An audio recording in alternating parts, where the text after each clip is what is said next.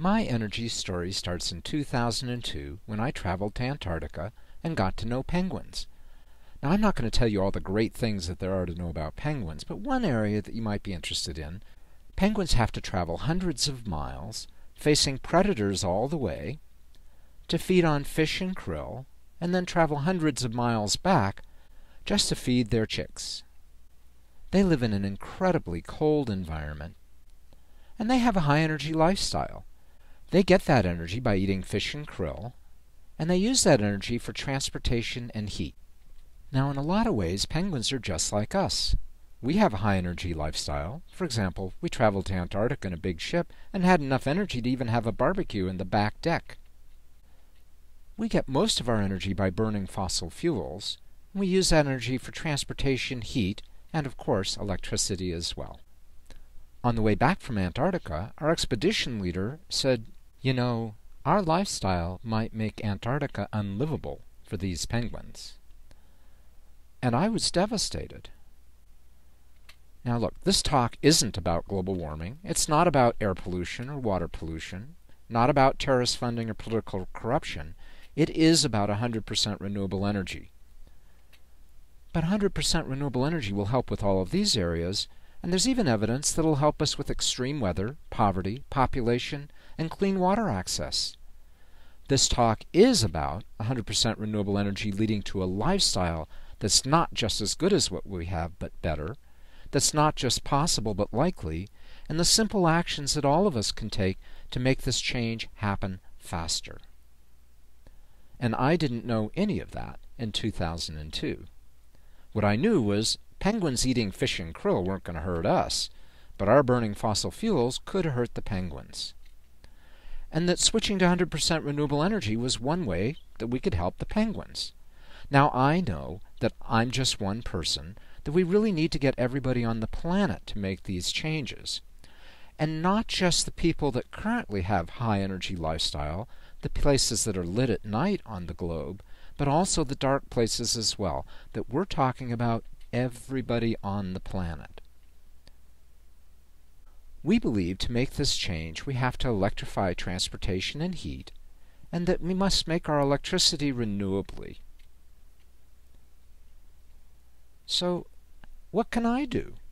The first thing I did was I started to talk to people. So one friend said, "Is there enough land to put all the solar panels on?" And another friend said, "What about the cost of doing this?" And my dad said, "Can we really build enough panels and wind turbines?" And my wife said, "You know, the sun doesn't shine all the time, the wind doesn't blow all the time. Can we keep the lights on all the time?" Well, in 2002, I didn't know the answers to these questions. But now it's 2014, and we actually have a pretty good idea of how to answer these questions. So let's start with enough land. We have a number of studies from Stanford and the World Wildlife Fund that say in most places we can have 100% renewables with less than 1% of the land. The World Wildlife Fund went on to say that we can have solar power in harmony with nature. Well, what does 1% of the land mean?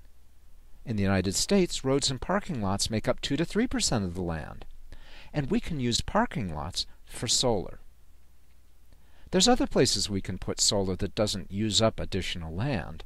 For example, in farmland, for some crops, you can put a checkerboard square of solar panels over the farmland. It'll actually increase crop yields. So it certainly looks like we can resolve the land issue. So let's talk about costs. Just the United States spends $1.2 trillion per year for traditional fossil and nuclear energy. Over 20 years, that's $24 trillion. That's one way to look at our budget. Our analysis showed that the United States could transition to 100% renewables for just $12 to $22 trillion, saving trillions of dollars.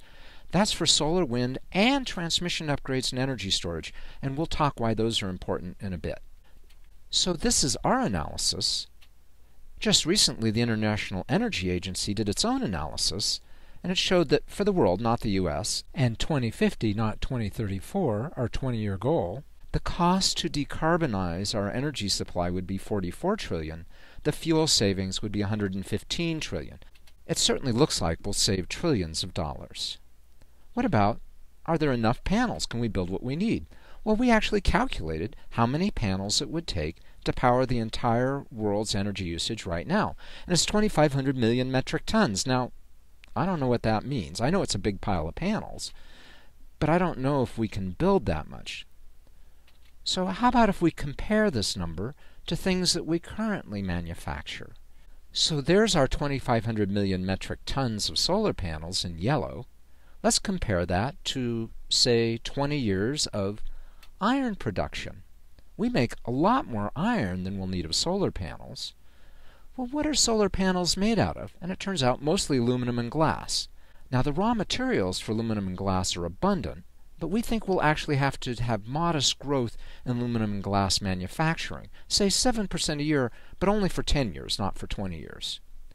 So it certainly looks like we can make enough panels. What about keeping the lights on? Now, we know that wind and solar are variable. They don't stay constant all the time. And we know we want to keep the lights on all the time. Now, remember when we talked about transmission upgrades and energy storage? Well, the reason for these is for this variability issue. Now, I think most people understand that energy storage, like batteries, on a very big scale, will help with variability. What's this transmission upgrade about? When we talk about transmission, we're talking about moving electricity over hundreds or thousands of miles. So how does that help us? Well, here's a map of what the winds look like on Monday over the United States. The United States is outlined in white, and the wind is shown in green lines. Well, on Monday, that's a great place to put a wind farm. But on Tuesday, might not be much wind right there. So if we have a wind farm there, well, if we connect the two with transmission, that will help a lot with the variability of the wind. And we can do the same thing with solar. When it's sunny on the west coast, it might be nighttime on the east coast. If we connect all of these, this helps with variability. So really, variability is not much of a problem. What is a problem with renewable energy is that you have excess electricity at certain times. This dark blue in this graph, that's excess electricity from just 20% renewables. And like Mae West said, too much of a good thing can be wonderful. At least for electricity consumers. So let's use electric cars as an example. They're fun to drive, and if you haven't driven one, we strongly recommend you do. They are great fun. And as another example of how our lifestyle will improve, I don't know anybody that loves to go to the gas station to fill up. And we won't have to go to gas stations anymore for gasoline. Plus, there's a huge cost savings. When we fill up with gasoline, it's $3.70 a gallon. When we fill up with average electricity costs in the United States, it's just 90 cents a gallon equivalent of electrons. What's more is we can charge our electric vehicles with wind and solar. We think that the three of these together, fun to drive and dollar savings, and wind-solar charging, is going to lead to rapid adoption of electric vehicles. So remember, we were talking about there being too much of a good thing. Well, when you have too many shoes, what do? Well, you put them on sale. We think that's exactly what's going to happen with excess electricity. When we have too much wind or solar, that'll be on sale. It'll be 50 cents a gallon to charge up.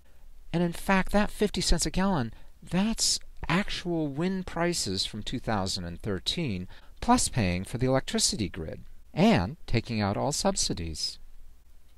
And in fact, there are examples from Texas where they have a lot of wind power right now, where late at night you can charge your electric vehicle for free. So we think that with transmission upgrades and energy storage, we'll be able to keep the lights on. We talked about penguins in 20 years. Let's talk about this 20-year issue. Really, the future is in our hands. And we can look back 20 years at something like, for example, cell phones. That's what cell phones looked like 20 years ago. And 20 years ago, less than 0.5% of the planet, that's that little bitty green line on our planet, actually had cell phones.